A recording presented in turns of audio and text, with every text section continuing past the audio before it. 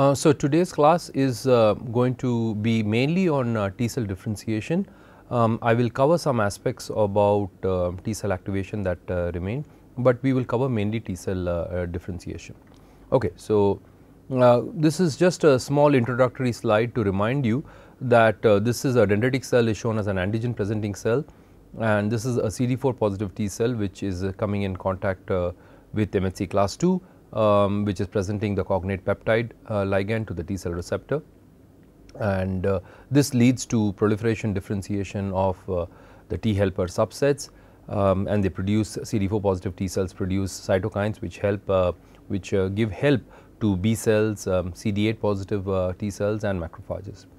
And what is shown over here is a CD8 positive T cell in contact with dendritic cells, and it's coming and it's recognizing MHC class 1 with peptide. This results in differentiation of these CD8 positive T cells into CTLs, and which will now kill infected cells, tumors, so on. Okay. So, in the last class we had studied different aspects about T cell activation, and it is important to do it because in terms of transplantation and all, transplants need to be done under the cover of immunosuppressants. Even though there is MHC matching that is done, it is not possible to take care of getting the exact MHC, and so to give some time for the graft to sort of settle down and to be accepted, you need to do it under the cover of immunosuppressants, and so it is clearly very important to study T cell activation. We also covered different aspects on what are the different methods to study T cell activation. Remember, the T cell expresses a specific T cell receptor, and it is difficult to find antigens to recognize this, and so therefore what there are ways people have found to polyclonally activate T cells or using lectins or the combination of a phospholester and calcium ionophore and specific antibodies to the T cell receptor CD3 complex, so on. There are different pathways involved. We had talked about the role of FIN, LCK, and then the subsequent recruitment of adapters by ZAP70, and then the different pathways being activated such that you activate 3 transcription factors, which is the AP1, NF-kappa B and NF80. Now remember, NF80 is a nuclear factor present in activated T cells, which plays an important role in T cells. So you need a synergy, a coordinated, all 3 transcription factor pathways need to be activated for optimal T cell activation. If you just have a single one, for example using calcium, if you activate only the NF80 pathway, often T cells are anergic, which means they can no longer respond to secondary stimulation that is done, and these have important physiological consequences, some of which were discussed in the last class, and it will be reinforced again in this class when we talk about peripheral tolerance. The role of intracellular calcium in T cell activation was emphasized, and the role of the ORI and the STIM pathways in terms of acting as calcium sensors and as calcium channels, and it's very important because patients who lack these molecules are susceptible to infectious agents. The mechanisms of action of cyclosporin, which is one of the very important immunosuppressants, was discussed, especially its role in binding and inhibiting calcineurin phosphatase. Then subsequently we discussed the role of T cell activation, the role of co-stimulatory molecules, especially CD28 and CTLA4. CD28 and CTLA4 are cousins, but they have different roles. CD28 is a positive co-stimulatory receptor, which means it enhances T cell activation. CTLA4 is a negative co-stimulatory receptor, which means it lowers T cell activation, and both are physiologically very important. CD28 knockout mice has shown that T cell activation that sustained T cell activation requires CD28, and in CTLA4 knockout mouse have shown there is a lymphoproliferation of CD4 positive T cells, as a consequence of which the mice die. So, clearly both these molecules play important roles, even though they bind the same ligands, which is CD80, 87, which belong to the B7 family of molecules. Okay. So, right now we will discuss some other activators, and we had talked in our first class on innate on this adaptation or this interplay between innate and adaptive responses, and over here it is a good example of that, because injection of TLR ligands like LPS and CpG induces type 1 interferons and IL-15, and it leads to partial activation. LPS, TLR ligands, both LPS and CpG have shown to enhance Th1 type responses, and this is primarily via APC mediated production of IL-12. So, the APCs get activated, as a consequence of which they are able to activate a larger number of T cells, and it results in increased T cell activation. What has been found in this case, that it is primarily a Th1 type of response. There are other activators. So, cytokines, for example, are known, IL-1, IL-6 are known to help in T cell activation. Note the they cannot circumvent the TCR pathway, but they help in T cell activation. What is interesting is that there was an antibody that was found, which is a super agonistic, which means the antibody by itself activated T cells. And in fact, when a small trial was done, it led with this particular antibody, it led to multi-organ failure of the 6 volunteers in March 06, and subsequently the company had to enter into insolvency proceedings, and this sort of illustrates the importance of T cell activation and the limits also of T cell activation, that if you try and tweak the system too much, it can go in the other direction. So, while that is why I say T cells need to be activated, they are important for immune response. However, you need to bring this down, because if you activate them in aberrant ways, like for example what was done with TGN1412, then it will result in hyper activation of T cells, and it can lead to consequences that are deleterious to the host. Okay. So, with that we will come to some of our points that we had discussed on inhibition of T cell responses. Now, we had discussed several molecules that were important, and we will just briefly go over them. Some of the ones that we discussed was CSK, which is a kinase which is involved in phosphorylation of LCK fin and keeps them phosphorylated, and as a result of which they are inactive. Now, once CD45 comes in upon activation, then you have dephosphorylation, and then it takes over. So, in CSK knockout mice, for example, you have hyperproliferation because the T cells are activated. The same holds true for Sybil. Now, I had told Sybil is a E3 ubiquitin ligase. One of the substrates for Sybil is the ZAP70. So, in the absence of Sybil B, what happens is that you have once T cells are activated, there is you cannot lower the T cell activation, because ZAP70 keeps on being phosphorylated and keeps on recruiting and leads to hyperactivation. So, in the Sybil knockout mice, you have what is primarily an autoimmune scenario. We discussed about the role of CTLA4 previously. Again, its role is to act to lower T cell activation. There are other mechanisms involved, and activation induced cell death and program death pathways. We will be discussing these a little bit later, mainly when we discuss autoimmunity. We will also be discussing the role of inhibitory cytokines, especially IL-10, TGF beta subsequently, but they will all come under a part of inhibition of T cell responses, and this is illustrated by the fact that T cells are activated, but they need to be lowered after some time, because continuous or consistent activation of T cells is deleterious to the host. Okay. So, in terms of T cell response inhibitors, there are several molecules that play an important role. For example, Cyclosporin, this is something that we have discussed. Tacrolimus is another molecule. The mechanism is similar. They bind to calcineurin and inhibit NF-AT activation. So that pathway has been discussed. There is another molecule known as rapamycin. Now rapamycin binds to another molecule known as FKB binding protein 12. And this complex attaches itself to what is known as the mammalian mTOR or the mammalian target of rapamycin, and by binding to mTOR it inhibits T cell signaling and cell cycle progression. mTOR is involved in a wide variety of effects, primarily leading to proliferation activation. So what rapamycin does is to inhibit this process.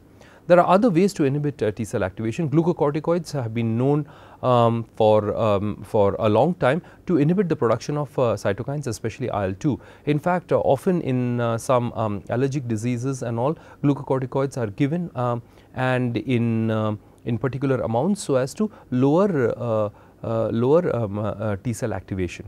Methotrexate has a different mechanism of action. It is an anti-metaboloite and it prevents the generation of tetrahydrofolate or folic acid, and which is an important factor in DNA synthesis. So what methotrexate does is, by inhibiting the production of tetrahydrofolate, it results in a lesser amounts of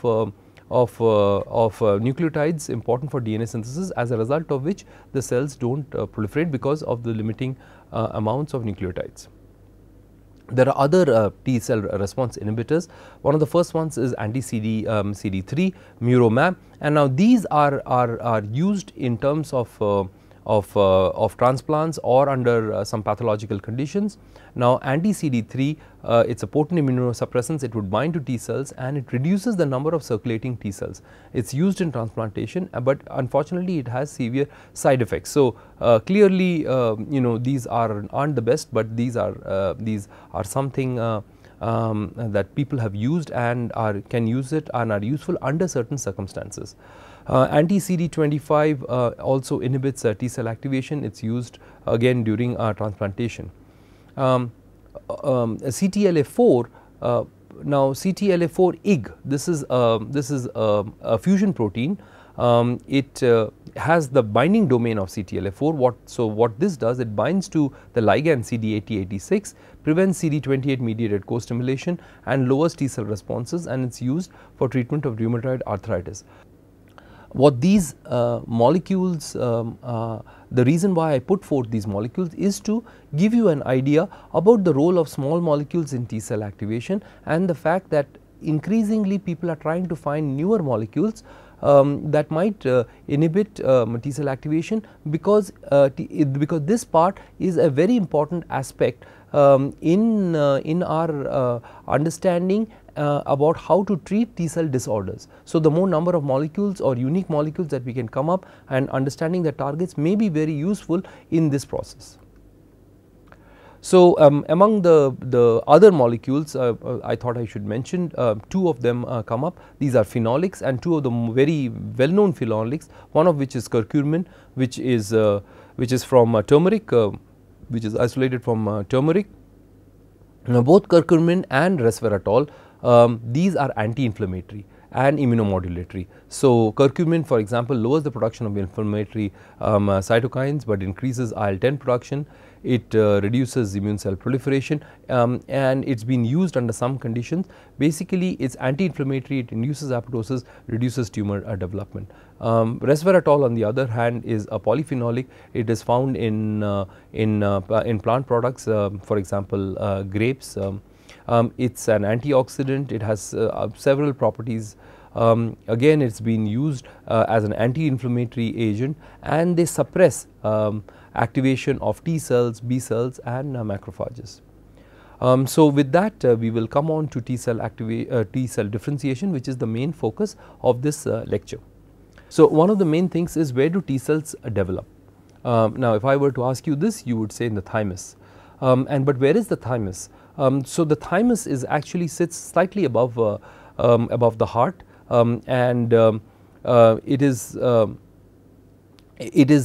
it starts off from the ventral part of the third pharyngeal pouch, where this part emerges, and the dorsal part gives rise to the parathyroid.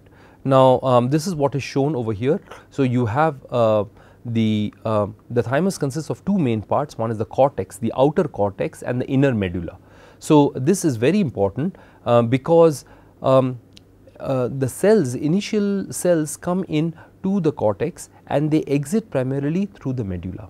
So, and there are the parts of where different processes occur during T cell differentiation, whether the cortex or medulla is an important aspect, and that will be subsequently discussed. So, suffice to say, the thymus is important for T cell differentiation, and cortex and medulla are two important parts, and it is something that students should be aware of. So, what is the evidence that the thymus is involved in the generation of T cells? So, for example, if a thymectomy is done, which means you dissect out, dissect the thymus and you remove the thymus and ask what happens. If you do that with an adult, then there is no effect. The T cells are there because the T cells have already been generated, and by and large they are reasonably long lived. So, you do not see a major effect. The major effect is seen when thymectomy was done in a newborn. So, that is before you have populations of T cells that have arisen and seeded the periphery. That is when the effects were seen. So, if once thymectomy was done in newborn, then you had very lower amounts of T cells. So, when thymectomy is done in adults and in newborn is a very important aspect, and that is something that students should be familiar with. Now, there are other evidences. For example, you have nude mice, which is shown over here, new, and they do not have hair and they do not have a thymus. So, in other words, they are deficient in T cells, but their B cell part is just fine. These are useful because they do not have T cells. They are in a sense immunocompromised. So, nude mice are often used for transplants or to study the effects of or growth of tumors, because usually what would happen, especially human tumors, especially if you take these tumors and put them in mice, they are usually rejected, and they are rejected primarily by the T cell mediated arm. Now, in nude mice, because they do not have T cells, these will allow for the tumors to grow, and so these are very useful in terms of tumor studies. Now, what is the reason for nude mice to lack hair as well as a thymus? Studies showed that the mutation was in a winged helix nude protein, which is a forkhead transcription factor known as FOXN, and it is expressed primarily in epithelial, thymic epithelial cells and hair follicles. Consequently, absence of FOXN results in a nude phenotype, that is no hair. And also no thymus. Now, FOXN is required for normal differentiation of hair follicles and thymus, which is why you have this particular phenotype. The other evidence comes from DiGeorge syndrome. Now, in DiGeorge syndrome, this causes immunodeficiency along with hypoparathyroidism. Remember, you saw we had discussed how the thymus and the parathyroid arises, and this is due to the DiGeorge syndrome is primarily due to mutations in T-box transcription factor known as TBX1. What is interesting over here is that vitamin A deficiency and excessive retinoic acids reduces TBX1, and therefore, it is important that proper amounts of vitamin A and retinoic acid are important during development and for the formation of the thymus. Okay, now this is a part that must have been covered. So, with respect to T cells, you have two broad categories of T cells. One is those expressing the alpha beta T cell receptors, and when we talk about T cells or T cell activation, we are talking mainly about the alpha beta type of T cells, which are the majority. There is a smaller group of gamma delta T cells. Now, these gamma delta T cells express, they have different genes, those gamma and delta as opposed to alpha and beta, and so they express the alpha beta T cell receptor. Now, the function of alpha beta cells is not clear, but they play certain roles in stress, secretion of tissue specific growth factors, and these are smaller in numbers and they are found in specialized niches, especially epithelial tissues. What is also interesting about gamma delta T cells is that they arise early on during ontogeny, and it is thought that they might be a part of the innate system, because you see them arising early during T cell development. Now, in the gamma delta T cells, some of the gamma delta T cells are invariant in nature, and I have given you some evidences that the gamma delta some reduce inflammation or injury of epithelial cells. They secrete epidermal growth factors, and there are evidences that they may be involved in killing of epithelial cells that express stress molecules. And this part is going to be important because once we look at the way T cells arise in the thymus, we will see that the first T cells that arise in the thymus are the gamma delta T cells. Okay. And so therefore, we need to know a little bit about them before I sort of introduce you to this part of the topic. Now the alpha beta T cells are the majority and they express CD4 or CD8. So, they are basically single positive in that sense. So, the alpha beta cells are either CD4 or CD8. So, CD4 is primarily MHC2 restricted, CD8s are MHC class 1 restricted, and that is something that has been discussed earlier. Now, alpha beta T cell receptors recognize self MHC with peptide. Okay. So, now it should be clear that the T cells should recognize self MHC, but should not recognize self antigens, because it is the self MHC which is presenting these antigens. Okay.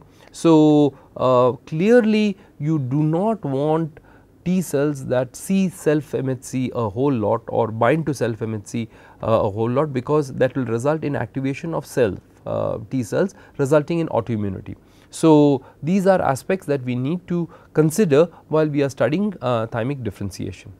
Now, in terms of methods of study, okay, the methods of study have been usually the use of antibodies to cell surface molecules and fluorescence activated cell sorter analysis. So, you have antibodies to different cell surface molecules, and then you can study the expression of different cell surface molecules using the cell sorter, and this has been of great use in the study of thymic differentiation. The other are the models for study. So, for the models of study, often bone marrow chimeras are used, so that you know which cells belonging to which lineage sort of give rise to what kind of cells. You also have the fetal thymic organ cultures where thymuses are dissected from fetuses and they are put in culture, and then if you have the proper culture conditions, these the thymocytes in them will differentiate and give rise to that would sort of mimic thymic differentiation, and if you have that going, now you can put in certain chemicals or antibodies and see what the effects that these have on the normal differentiation process. Subsequently, you also have transgenic mice and mice lacking key immune molecules, for example, the RAG1, RAG2 or SCID mice which lack the DNA dependent protein kinase, which is involved in double strand DNA break repair. So, these are important in that respect. So, there are different ways of studying T cell differentiation. I just wanted you to become a little bit familiar with the different processes. Okay. Now, I am going to introduce thymic differentiation in actually different ways, and so the first way we need to look at is in terms of the gestation period of the mouse. So, a gestation period is about 21 days. So, right from the time it starts to the time pups are born, it is about 21 days. Now, the first CD3 positive T cells to arise are around day 14. So, it takes about 2 weeks to first to be able to dissect out a fetal thymus and ask what are the T cells that arise, and it turns out to be the gamma delta T cells. In fact, the first wave of T cells express this particular particular gamma or the V gamma 3 expressing cells. So, in the mouse they are the first ones to arise and they home to the skin. The second wave comes in the form of V gamma 3 and they home to the female reproductive tract. The next wave of V gamma 2 expressing cells home to the blood lymphoid organs, and in the adults thymus less than 5% of thymocytes express the gamma delta T cell receptor. So, very few of them, but however the importance of it of gamma delta cells is that the first T cells to arise in the thymus are the gamma delta cells. They arise and they quickly go into the skin, and the second wave also go to the female reproductive tract. And so, the first ones are the gamma delta cells that arise and they go to the specific tissues that they are destined to go. Now, now we said that the first gamma delta cells arise around day 14. By about day 18, you have the beta T cell receptor genes being rearranged. Now, remember you will have to rearrange these genes before they can combine and come up on the surface. Now, what is interesting is that the beta T cell receptor complexes with a pre alpha T cell receptor. So, it is not the actual alpha T cell receptor, but it is a preform which is actually an invariant form, and it complexes with that and goes to the cell surface. Now, this is important because the moment it goes to the cell surface, the double negative thymocytes proliferate a lot. So, once it goes to the cell surface and you have a productive expression of it, the proliferation stops, and the other alleles of beta that are trying to rearrange, that is also stopped over here. So, once you have we have this going up, so there is a signal for these other processes to stop. And so, that is what I have said over here. Signal transduction via the pre-TCR halts further beta chain rearrangements. It induces, and from double negative it induces the expression of double positive, which is the CD4 minus 4 minus 8 minus now start expressing 4 plus 8 plus, and subsequently it induces the alpha TCR gene rearrangement. So, then you will have now a productive formation between a beta, between the rearranged beta and the rearranged alpha to now express the proper alpha beta T cell receptor. Now, in the pre TCR alpha knockout mice, you have allelic exclusion is not stopped, and these cells are more in number. Now, with respect to thymic education, so there are several processes. First is that the T cells need to rearrange their TCR beta genes and then subsequently rearrange the gamma genes to express the gamma beta TCR complex. And then once they are expressed on the cell surface, they need to be selected for. So, and this selection is done based on two characteristics. One is they should not be self reactive. So, because if they see self MHC molecules with too much affinity, then you will have activation of these and it will result in an autoimmune phenotype. The second is they should be able to recognize self MHC. So, they should be, while they should be able to recognize self MHC molecules, they should not do it with a very high affinity. So, first is the ability to recognize self MHC is, so you have to positively select for the T cell receptors that are able to recognize self MHC. So, that is known as positive selection.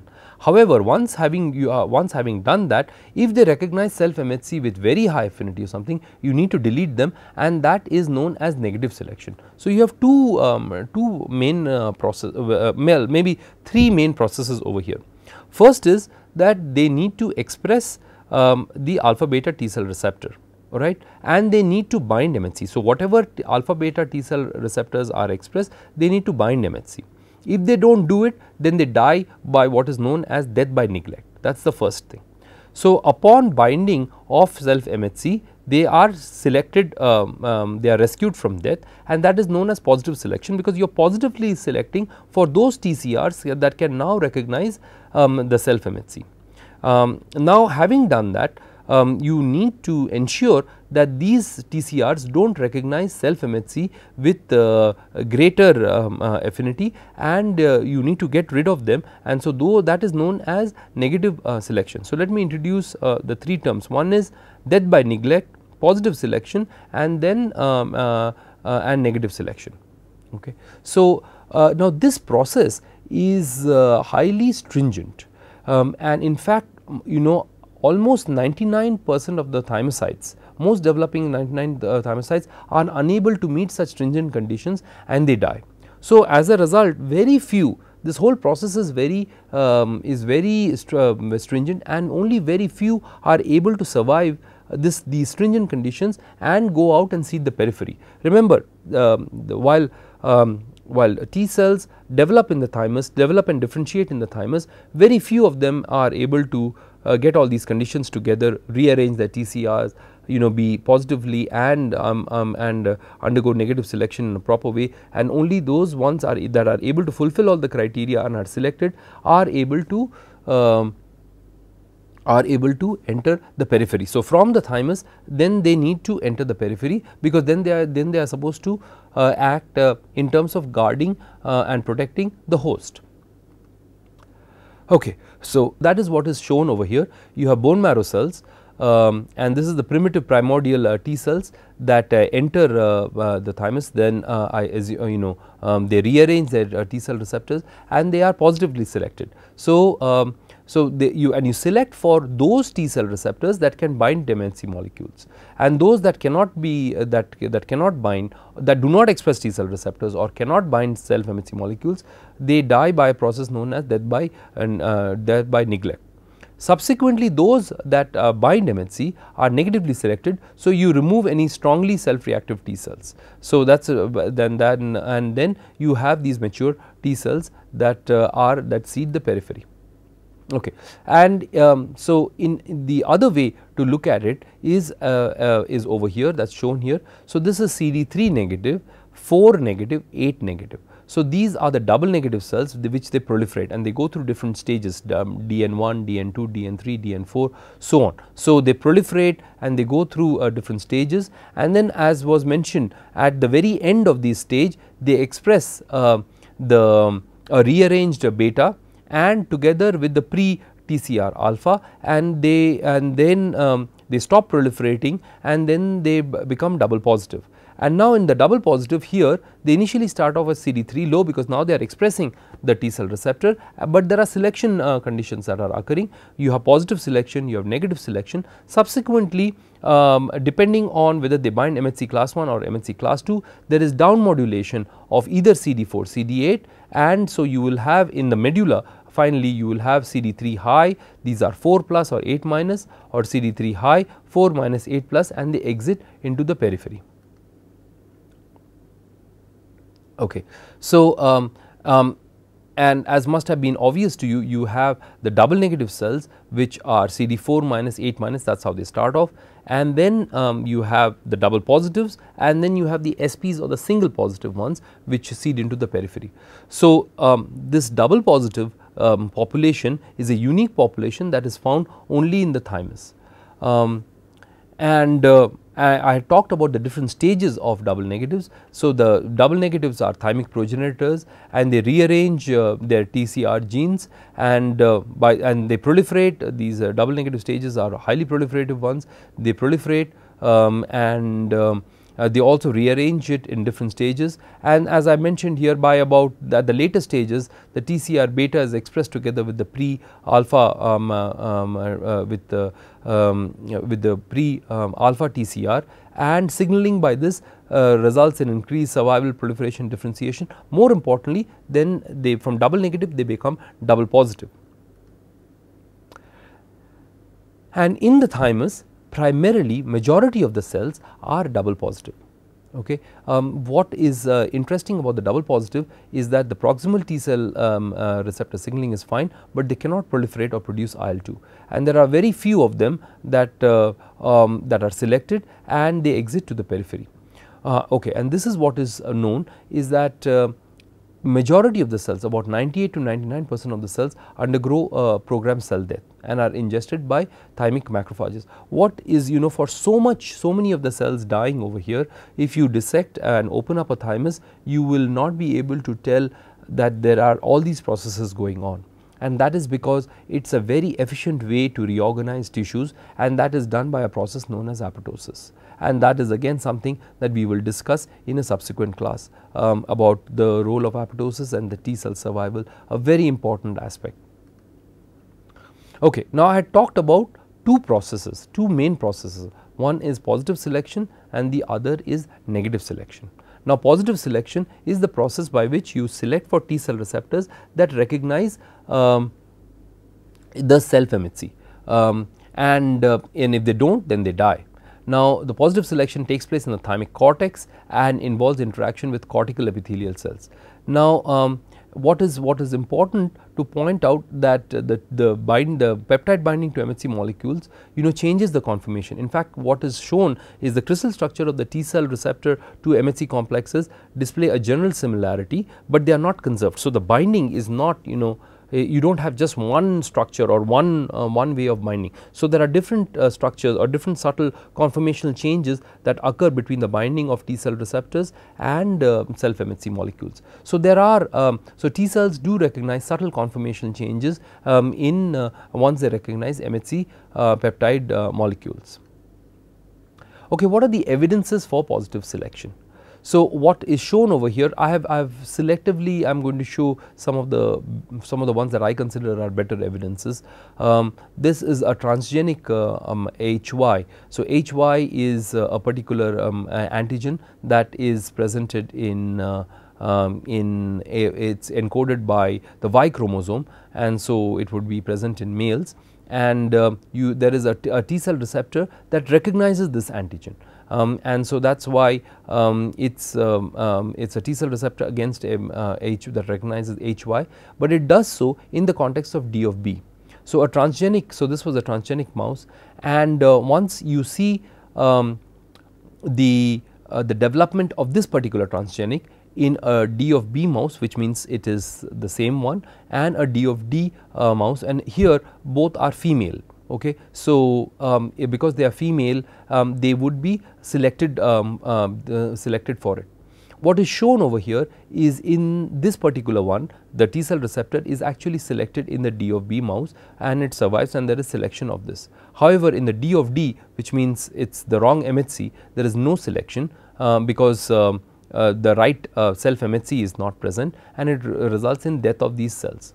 So, this is a good evidence to show about the role of self MHC molecules in selecting T cell receptors. So, clearly this particular, even though it is transgenic, it needs to be selected, and if the appropriate MHC is not there, it will not be selected, and that is what it shows. There are other evidences for it. So, for example, CD4 and CD8 play a role. Now, we had discussed beta 2 microglobulin deficient mice. Now, if you remember, MHC class 1 requires the binding of beta 2 microglobulin for stable cell surface expression. Now, in the beta 2 microglobulin deficient mice, there is no MHC class 1, and therefore, no CD8 positive cells, because MHC class 1 expression is deficient, but the CD4s are present because CD4s depend on MHC class 2. Now, similarly, in a MHC class 2 deficient mice, there are no CD4s, but CD8 positive T cells are present. So, this shows you about the role of MHC molecule in positively selecting TCRs that are able to recognize the self MHC. Now, what about negative selection? Now, negative selection is a process by which those that recognize self antigens with very high affinity are deleted or removed, and they undergo programmed cell death. Now, negative selection takes place in the thymic medulla, and the evidences over here was the use of the same TCR transgenic HY mice. Now, here was in the DB mouse, in the female one, there is no expression of HY because it is a foreign one, it is encoded only by the Y chromosome, and so therefore, there is no negative selection. That means there is no negative they will be there because there is no negative selection. So, whereas in the male mice it is a self antigen and there is expression of HY. So, since it is there, you have negative selection, as a result of which these transgenic do not develop. So, I particularly showed this because I think it is a very nice use in terms of experimentation, where one transgenic mouse was generated, and to show the role of both positive and negative selection, and if you do the proper crosses, you are able to show it. So, very elegant experimentation to be able to illustrate these complex processes known as positive and negative selection. Now, okay, so I just wanted to mention again that in during positive selection there is promiscuous MHC peptides. So the ones that are selecting for the T cell receptors, they select for a wide range of MHC molecules are selected. Now, in this particular paper, that is what was shown, that you have the number of the thymocytes that undergo positive selection, you have a wide range of them, and they are able to recognize MHC with different affinity, and you have different types of TCRs. But ultimately, the ones that are going in the periphery, you do not have this wide range, and so therefore negative selection does take care to ensure that you do not have all types of T cell receptors that are entering into the peripheral system. And it calls this study sort of calls for a greater appreciation of negative selection in reducing the generation of autoreactive T cells, because that is one of the main roles of these processes. So, while positive selection will allow for a broader panel of T cell receptors, finally you have negative selection that sort of that fine tunes this selection to ensure that those that are highly that bind self MHC very strongly are not going into the periphery. Okay, so we will just briefly again have a little bit overview on this part, on the thymic differentiation part. So, the first one is the fact that the double negatives, that is the CD4 minus 8 minus double negative cells, these proliferate a lot, and they are proliferative cells. They rearrange their TCR beta, and this TCR beta is expressed on the cell surface along with the pre-TCR alpha. So, this shuts off the RAG expression, and as it is important to enforce allelic exclusion, because once you have the beta, you do not want other betas trying to rearrange. So, that is what is meant, and then this is expressed on the TCR alpha. So, and then what this does is it goes on to allows the next stage, which is the double positive stage, and here they cease to proliferate, and the expression of RAGs is turned on again, so that it allows now for the TCR alpha chain to rearrange. So, ultimately you will have a proper TCR beta and alpha on the cell surface. Now, this is where now selection comes into play, and in the thymic cortex you have initially positive selection, where you are selecting these different TCRs. You need to find out which of these TCRs can bind to self MHC. Now, you select for those, and now depending on whether they bind to MHC1 or MHC2, they are going to be CD8 positive or CD4 positive. Then finally, they go to the medulla, and in the medulla they interact with medullary epithelial cells, dendritic cells, and those that bind MHC with very high affinity are eliminated by negative selection. And then subsequently the single positive CD4s and CD8 thymocytes entered the periphery. Now, apart from the CD4, CD8 expression, the double positives, the single positives, positive selection, negative selection, there are other factors that are also important in this process, and we have initially understood the different processes of MHC of thymic differentiation, but we need to understand some other factors. One of the key ones, as was discussed, is the pre-TCR alpha, which is clearly very important, and it is important for binding TCR beta and expressing it together in the initial T cell receptor, and we had discussed the importance of it. It ends at the very end of the double negative. Then it results in the double positive. It is important for stopping allelic for other the rearrangements of the other betas, and it allows for the initial T cell receptor on the surface, which and this signaling is important to stop these other events. You have other molecules that are important. For example, c-Kit, for example, c-Kit is actually a receptor for a stem cell factor. It is expressed by early double negative cells.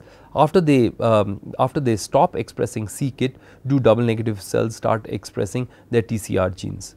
Now, IL-7 is very important for thymocytes, and it induces differentiation of lymphoid stem cells into thymocytes.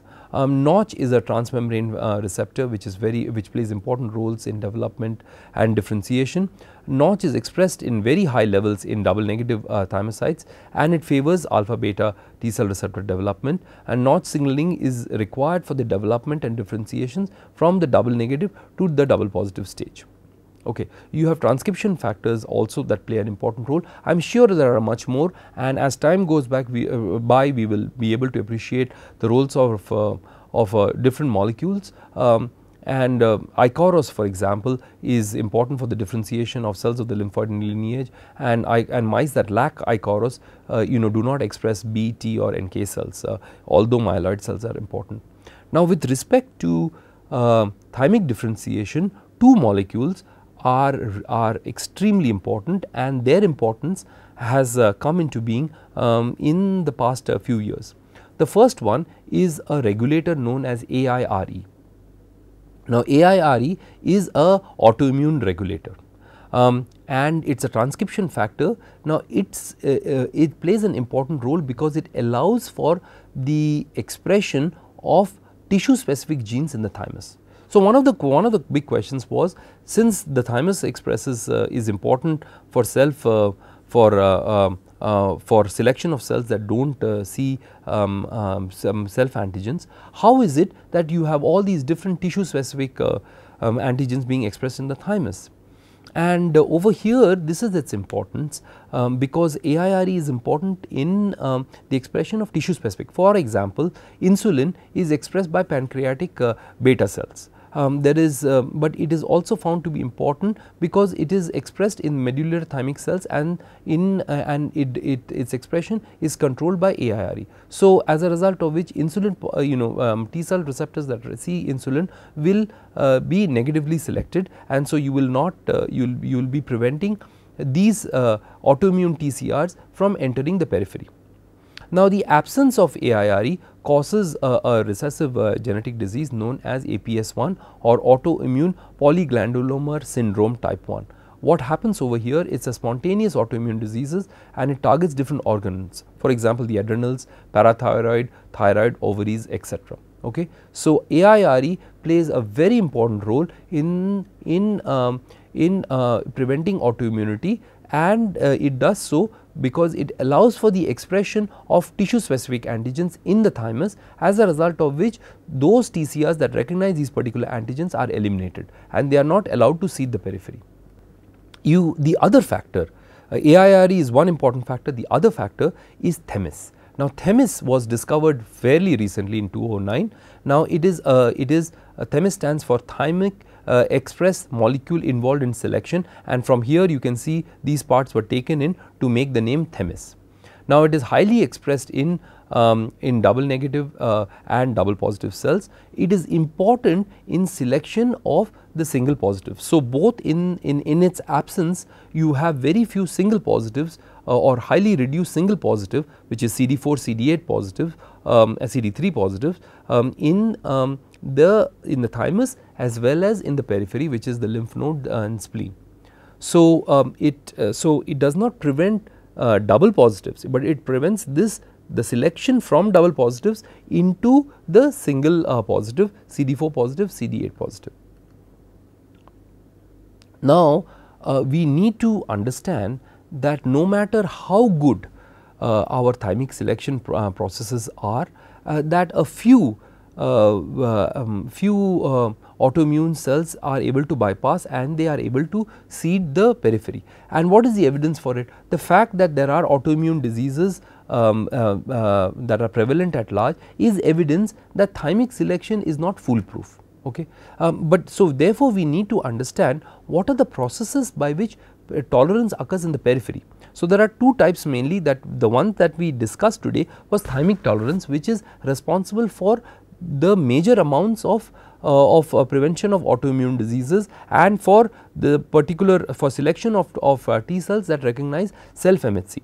So, thymic tolerance is important for that part, because it allows for differentiation of T cells, and not only differentiation, it allows for selection of T cells that recognize self MHC and ones that do not recognize self antigen. So, thymic part is plays an important role, but the second important role is peripheral tolerance. That means there must be some mechanisms that sort of take care of peripheral tolerance, because every time there is some cross reactive antigen we do not want an autoimmune disease, but by and large these are controlled. So, we need to understand what are the mechanisms involved in this.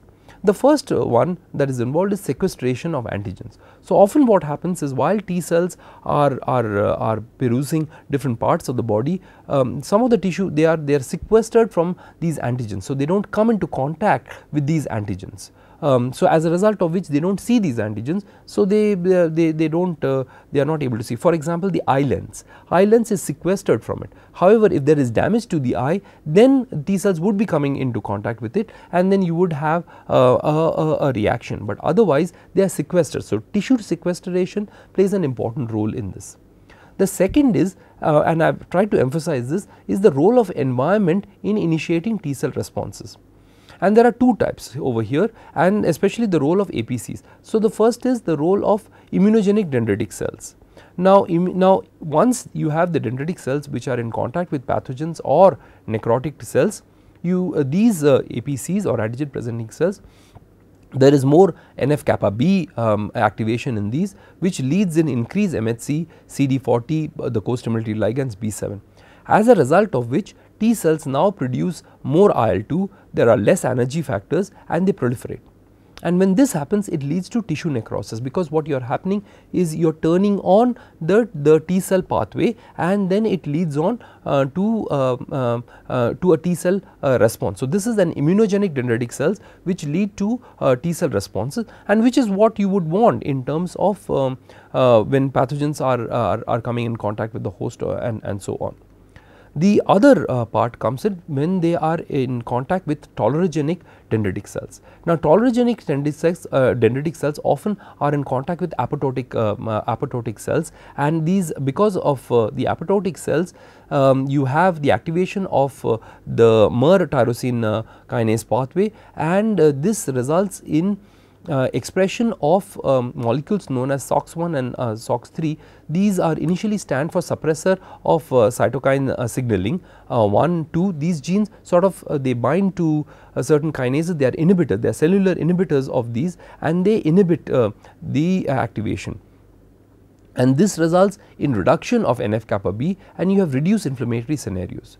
Now T cells, when they come in contact with these tolerogenic DCs, they produce more anergic factors, for example EGR2, CBL-B, CTLA4, PD1, and as a result of which they are not activated, and this leads to tissue healing. A good evidence of this is actually in the thymus, where you have a lot of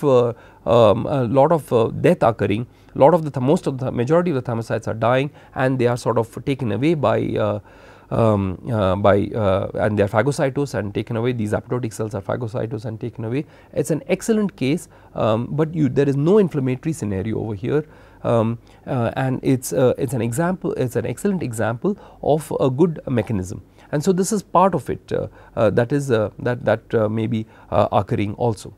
The other mechanism are regulatory T cells, and these regulatory T cells are important because they suppress T cell activation, they suppress autoimmunity, and this is something that we will be discussing in subsequent class.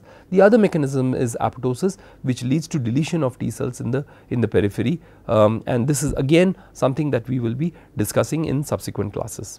So, it is very important for students to be able to appreciate the different types of tolerance. One is the thymic tolerance, and thymic tolerance is the primary form of tolerance, but however some aberrant T cells may seed the periphery, and you must have mechanisms by which you take care of peripheral T cell tolerance, and these are the different mechanisms by which it is taken care of. So, you need to have redundant mechanisms that take care of this. So, I will summarize this part of the class. So, initially what we had discussed were activators and inhibitors of T cell activation, and this is actually in context with what happens in a sort of an in vivo scenario, because let us say you have pathogens attacking, you have TLR pathways being activated. The TLR pathways will activate the APCs, which will generate a greater T cell activation. And what was shown is the TLR ligands, LPS, CPG, they activate primarily a Th1 response, and that was the main part that that I tried to illustrate. The other are inhibitors of T cell activation. These are very important because in terms of transplants and all, you want to inhibit or lower T cell responses, and that is where it is important. And we discuss some inhibitors so we discuss cyclosporin, but there are many other mechanisms. Tacrolimus, they belong to the same family by which they bind to calcineurin phosphatase and they inhibit T cell activation. But there are other pathways. We talked about rapamycin and its role in binding to the mammalian target of rapamycin and again inhibiting T cell responses. We talked about glucocorticoids which suppress T cells, and glucocorticoids are important because in terms of allergies and in terms of arthritis, often doctors prescribe glucocorticoids, the steroid treatment to reduce T cell activation. We also talked about another class which is the methotrexates, which will result in a lower number of tetrahydrofolate, which will result in a reduced number of nucleotides which are important for DNA synthesis. So, there are different ways by which this functions. In terms of newer molecules, you have anti-CD3 which is used in transplants. These have side effects, but these are important. Anti-CD25, remember CD25 is a part of the T cell receptor. It is increased upon CD25 is rapidly increased upon T cell activation to form the high affinity IL-2 receptor, and antibodies against this have been also used to lower T cell responses, and CD25 was known as the TAC antigen. So, this is known as anti-TAC mediated therapy. Then we subsequently discussed T cell differentiation. We talked about some evidences of it. The best evidence is the nude mice with a mutation in FOXN, which results in a transcription factor which plays an important role in the differentiation and proper functioning of hair follicles and in the thymus. So, as a result of which they lack a thymus, they lack T cells, they also lack hair. We talked about the different stages of thymic differentiation, from the double negative, which is CD4 minus 8 minus, to double positive 4 plus 8 plus, to the single positives 4 plus and 8 plus, and these express high levels of CD3 and they seed the periphery. We talked about the mechanisms over here, positive and negative selection. You want to positively select for self MHC and you want to negatively select for, you do not want cells that recognize or they bind to your self MHC with very high affinity. And we talked about the overall pathways and the evidences for both positive and negative selection. In particular, I will again emphasize the use of the HY TCR transgenic mice, which if you properly breed it with either the different types of MHC molecules or male female, which illustrates positive and negative selection. Very nice evidences of it. There are other evidences too that were discussed.